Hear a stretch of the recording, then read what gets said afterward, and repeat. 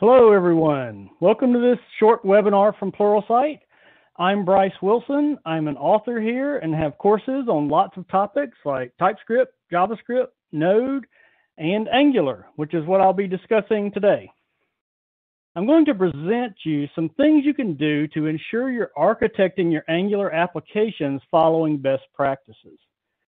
I've organized them into 5 keys that I think are relatively straightforward to implement and will definitely help you get a new project started on a solid foundation. I think it's easy to get a little confused and overwhelmed when starting a new client-side web project. There are lots of frameworks to choose from, and even after choosing a framework, there are lots of choices to make about how to organize and write code within the framework. This is one area where I think Angular is particularly helpful. You may occasionally hear people refer to Angular as an opinionated framework. What they mean by that is that there's usually a well-defined and prescriptive approach to most common application development scenarios. You may or may not prefer a framework that takes this approach, but I think it certainly makes it easier to create a solid application that's easier to maintain when you don't have to make lots of small decisions and worry that the wrong decision might derail your project down the road. Angular doesn't require you to do any of the things I'm going to mention, but it does make it easy for you to do them if you choose to. The first key is to organize your code by application feature. Keeping all of the files related to a feature in one folder is helpful and makes maintaining the code easier when you don't have to look all over a large project trying to find the files you need to modify. Apart from how your files are structured in the project, this also means organizing your code into Angular feature modules. Creating a single module for each large feature in your application has several nice benefits. First, using feature modules encourages the type of file organization I just mentioned, so all of your files and folders stay nice and tidy.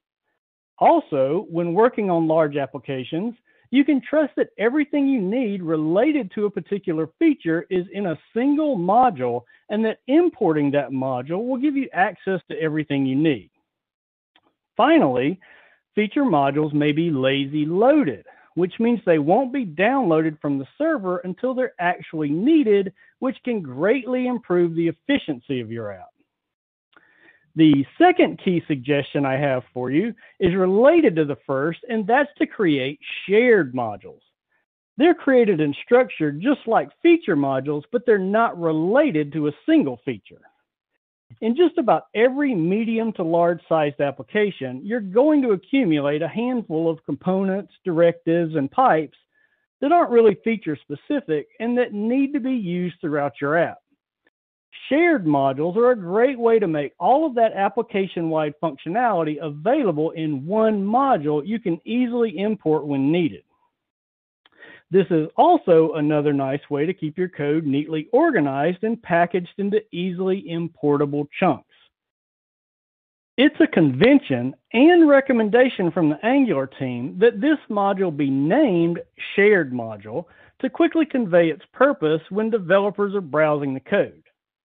The third key suggestion I have is to use shared libraries when you think other applications in your company might benefit from some of the code you're writing. Feature modules and shared modules are meant to be used within a single application, but shared libraries are packaged up independent of any one application.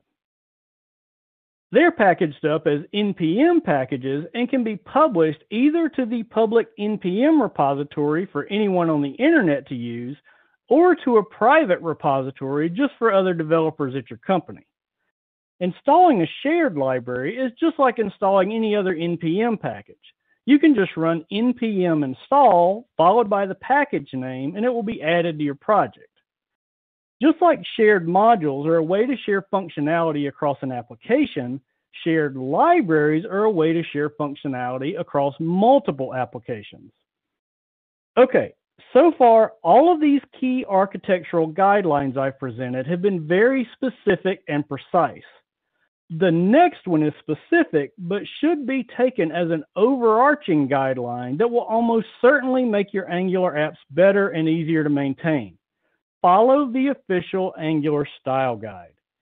It describes in great detail lots of best practices related to just about every aspect of developing apps with Angular. You can find the style guide on the official Angular site at angular.io and can browse the different sections of the guide over in the right margin.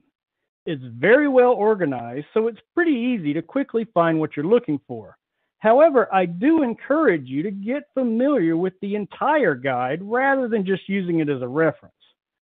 Each guideline describes a good or bad practice and is categorized as either something you should always do, something you should consider doing, or something you should avoid. The best part is that each guideline also explains why the guidance is important. All of the key points I've covered so far are in the style guide, as well as lots more that will improve your overall architecture. Okay, the final tip I have for you sort of goes along with adoption of the style guide. You can use the CLI for all sorts of useful things.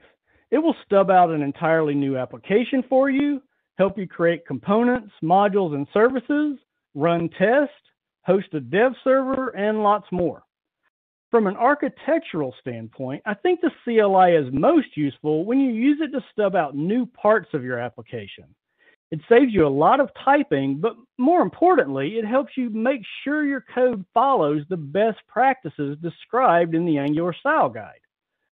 It's evolved a lot in recent versions of Angular, and there are now lots of options you can pass to the various commands to fine-tune its behavior and the code that it generates. All of the commands and all of their options are very well documented on the official Angular website. It's so easy to look up options, I don't even bother trying to memorize them since I can quickly hop over to the website and look them up whenever I need them. So there you have it. These are my 5 keys for a solid Angular architecture. It's not an exhaustive list of best practices, but I think if you start a new application and implement these suggestions, you're well on your way to building a solid app that should be easy to maintain for many years. That wraps up this brief webinar. I hope you found it helpful and will try to implement some of these ideas. There's a lot more to learn, of course, so I hope you'll check out all of the Angular courses at Pluralsight, including a couple I've created. Thanks for watching and good luck on your next Angular project.